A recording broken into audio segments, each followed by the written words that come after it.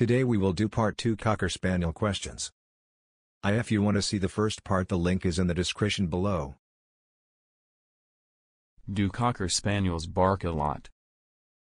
Cocker Spaniels bark a lot because their bark is their natural response.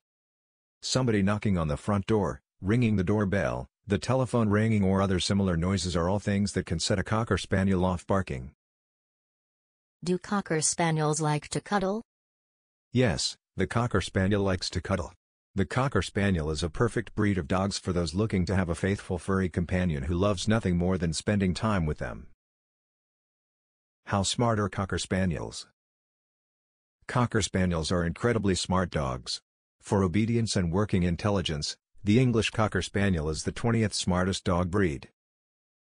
They are easy to train, which means that owners should have no problem at all teaching them new commands.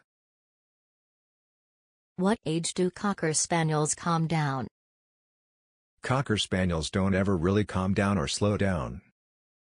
This excitability is true as they age. Whether they are 5 months old or 15 years old, they will always have a puppy glimmer in their eye. Bye.